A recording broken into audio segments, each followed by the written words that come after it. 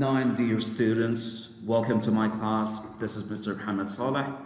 Today I'm going to explain some concepts related to the short story in the collection textbook in page 89.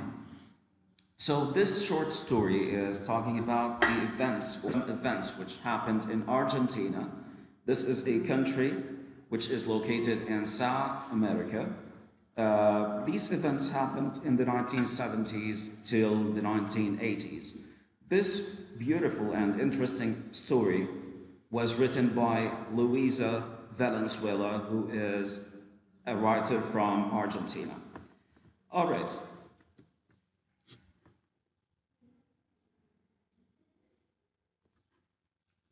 So what we're going to talk about today, we're going to focus on two learning outcomes or two learning objectives. First of all, you will be learning about the main characters of the short story. We have two main characters in the short story. We're going to talk about the personal characteristics and what they used to do. All right, number two, we're going to analyze the conflict in the short story, the conflict that Juan, which is the main character in this story, had suffered from. All right, before we start with the main characters and the conflict, let's go through some historical background. Where did or which type of life events is the story talking about, right? So the story is talking or narrating some events which happened in Argentina in the 1970s. During this period of time, there was chaos, there were too many problems, crime problems, poverty problems, and turmoil. So turmoil, it means chaos. It means that we have problem of disorder in the country, which means that we have too many problems. Again, the word is turmoil.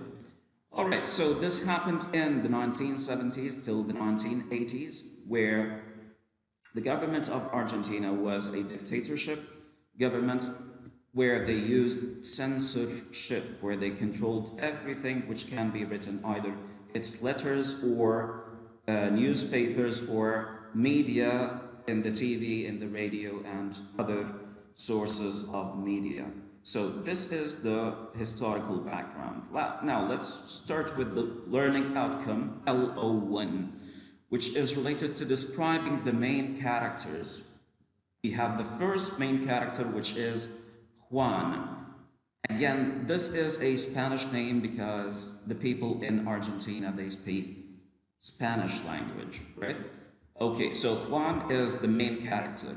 Now, we know that this person was a journalist or a writer who lived in Argentina during the 1970s. We already know also that he tried to get in touch with his friend Mariana, who used to live in Paris, France, by sending letters to her. Mariana was his best friend, and he tried a lot to communicate with her by sending her letters. Okay, but the main problem that Juan realized or understood was that the government in Argentina at that time, they had very strict role in controlling or censoring all sorts of media. So the government used to read everything which is written, and they used to control it. They used to punish the people who write anything against the government's will. All right. So this was the main challenge that Juan suffered from, and we're going to see later on how will this change his behavior and the beliefs. All right. Now, in order to be able to communicate with his friend, his best friend, Mariana, he decided to work in the post office censorship division. So this is like an office which is following the government, which is owned by the government. Now, this censorship division in the post office, it's specialized in opening all the letters written by ordinary people, the people or the employees or the people who are working for this censorship division. They used to open these letters, check everything which is written, and if anybody's writing anything against the government in Argentina, they used to punish them. All right. He decided to work in the office in order to send his letters to his best friend in order to make this much easier and faster. So his main motive or his main reason for working in this post office censorship division was that he's going to be able to send his letters to Mariana to read it in much faster and easier way.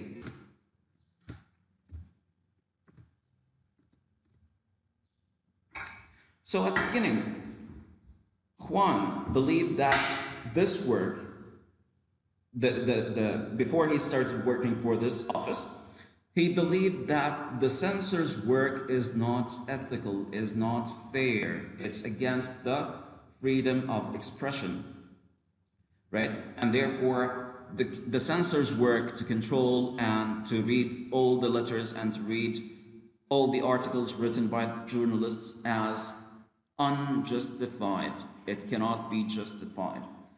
However, we're going to see how these beliefs changed in order to get promoted. So in order to get promoted from a position to a higher one, in order to get higher salary and get more power, his beliefs started to completely change when he got promoted from a position to a higher position in the post office where he used to work as a censor. Now, the second character in this short story, which was written by Luisa Valenzuela, it is Mariana. Mariana was Juan's best friend who lived in Paris. What Juan wanted to do is that he wanted to ensure that Mariana would remain safe, and therefore he wanted to write the letters without putting her into jeopardy or into risk.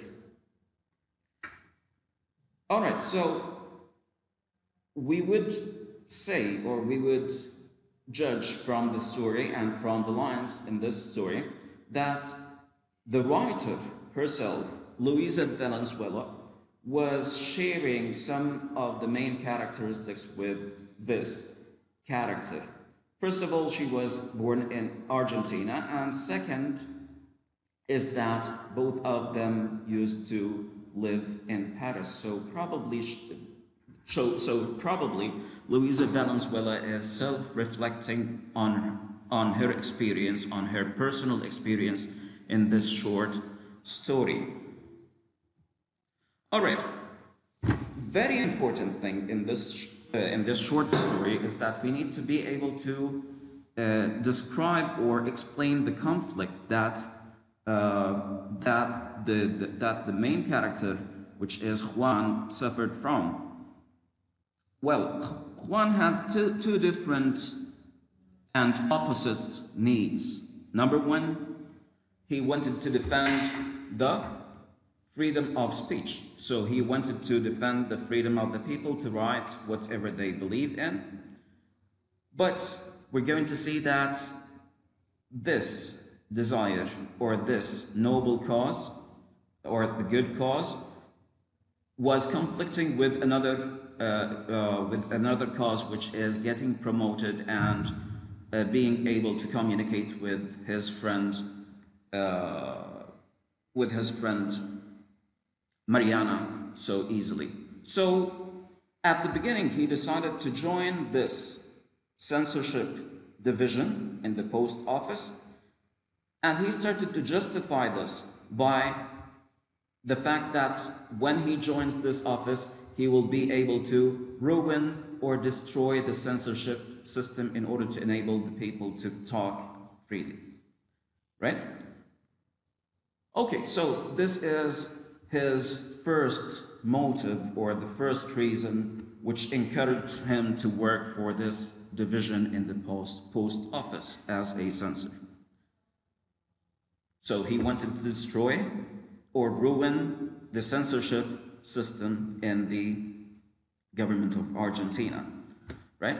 But however, this noble belief of defending the freedom of the people to write whatever they believe in changed because he wanted to get promoted to higher positions in the workplace where he is working. So at the end, we're going to discover that his personality, due to this conflict between what he used to believe in and his personal goals of getting promoted, right? This completely changed to the extent that at the end of the story, he even censored his friend's letter to Mariana, suggesting that the personality and the beliefs uh,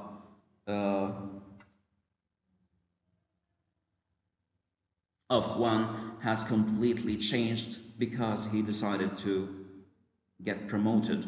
This is an objective which overweighs, which became more important than the noble cause of defending the freedom of the people in Argentina. All right, so I hope that this would provide you with more clarity on this story. Until later, have a good day. Bye bye. See ya.